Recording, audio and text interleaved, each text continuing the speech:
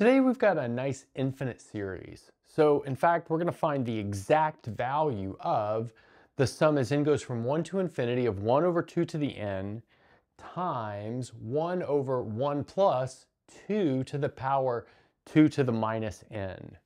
So let's get started by looking at this 1 over 1 plus 2 to that power and see if we can simplify that at all. So let's take this and take the 1 over 1, and I'm going to change that plus to a minus. And I'm going to do that because I know that if I have a minus there, perhaps I could factor it using a difference of squares, but with the plus, I can't really do that. So let's write 2 to the 2 to the 1 minus n. And I'm writing it as 1 minus n because now observe that that's 1 over 1 minus 2 to the 2 to the minus n all squared. Well, if I square that, I'm going to multiply the exponents, but that's going to give me this exact thing right here. But now let's observe that that's just 1 over 1 minus x squared, where x is equal to this thing, which is 2 to the 2 to the minus n. And I'm writing it as 1 over 1 minus x squared because that motivates us to do a partial fraction decomposition. So in fact, we can take 1 over 1 minus x squared, and well, it's pretty straightforward to show that this is 1/2, and then 1 over 1 minus x plus 1 over 1 plus x. But then inserting that up here, what do we have? Well, this whole thing is going to be 1/2, and then 1 over 1 minus x, so that's going to be 1 over 1 minus 2 to the 2 to the minus n plus 1 over 1 plus 2 to the 2 to the minus n. So we've got something like that. But let's observe that we can solve this for our 1 over 1 plus 2 to the 2 to the minus n in terms of these other things. Let's see if we can fit that down here in this green box.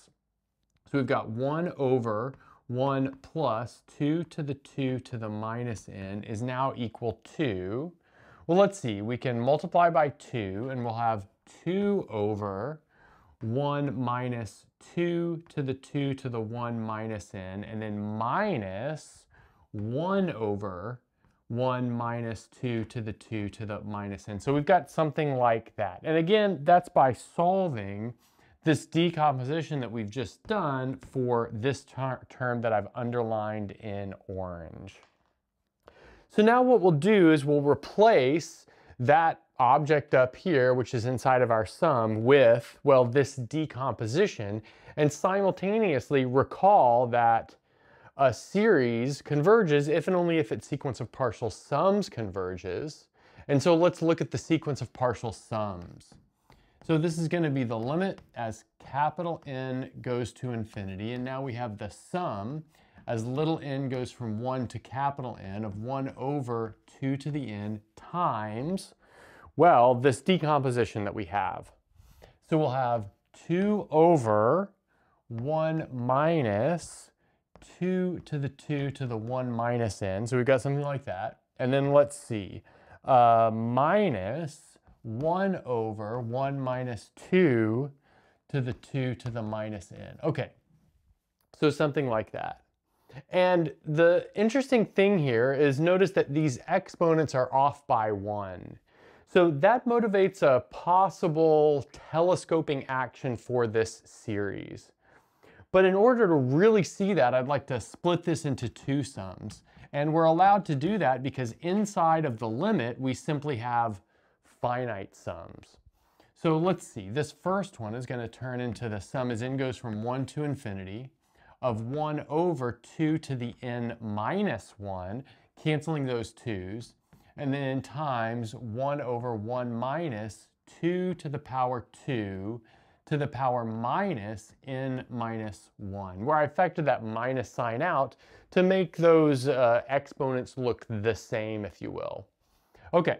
And then from that, we will subtract the sum as n goes from 1 up to capital N. This should have been capital N over here, of 1 over 2 to the n, and then 1 over, I'm just bringing the rest of this stuff down. So there's not really anything going on there.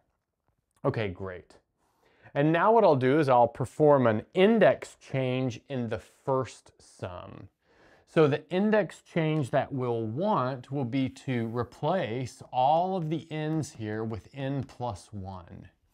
But that's going to change the starting term and the ending term as well, because when n plus 1 is 1, n is equal to 0. So now this sum will start at 0, and it'll end at n minus 1. It just shifts the indices, if you will. Okay, so let's see. We've got now the limit as capital N goes to infinity, and then we'll have our sum as little n goes from 0 up to capital N minus 1 of 1 over 2 to the n times 1 over 1 minus 2 to the 2 to the minus n. Again, I replaced all my n's with n plus 1s. That turns those n minus 1s to just n's.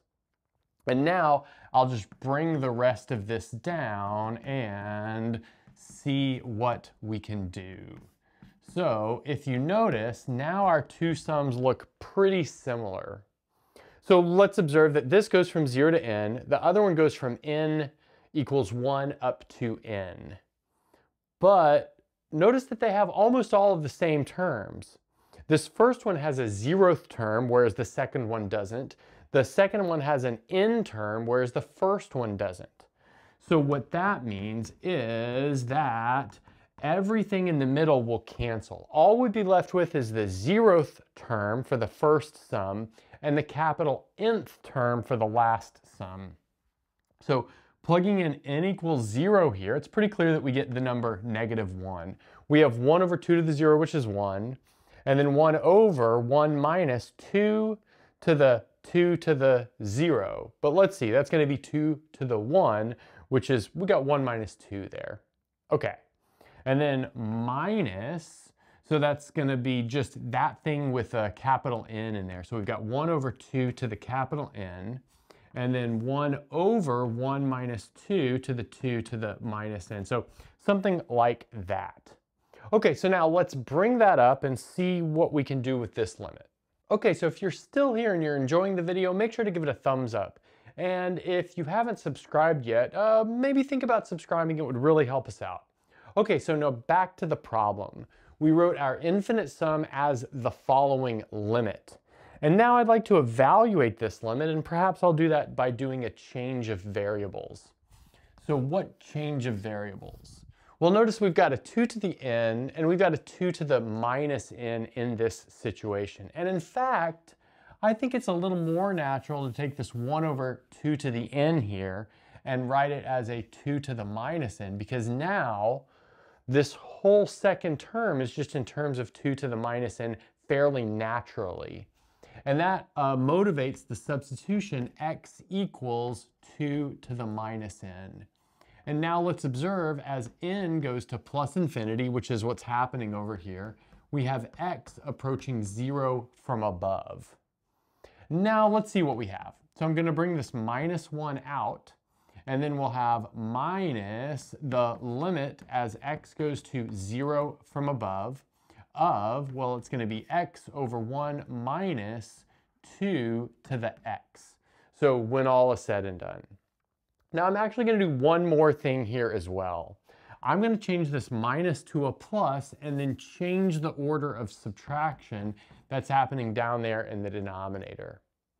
Okay, so now if we look at this carefully, we'll see that we have an indeterminate form of type 0 over 0. As x goes to 0, well, x goes to 0, and then we'll have 2 to the 0 minus 1, which is 0. And so I want to evaluate this using L'Hopital's rule.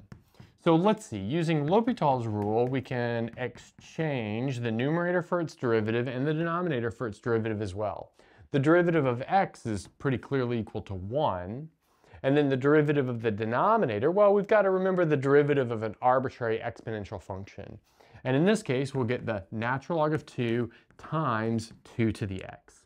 If you don't know exactly how we might do something like that, let's recall that we can take the derivative of 2 to the x by writing 2 to the x as e to the natural log of 2 times x. But now we can simply use the chain rule to give us the natural log of 2 times e to the natural log of 2 times x. But again, that e to the natural log of 2 times x is simply 2 to the x. So that's how we did that. But now it's no longer an indeterminate form. In fact, we can simply plug in x equals 0 here, and we'll have 1 over the natural log of 2. And then that's our final answer. So our infinite sum is equal to -1 plus 1 over log 2.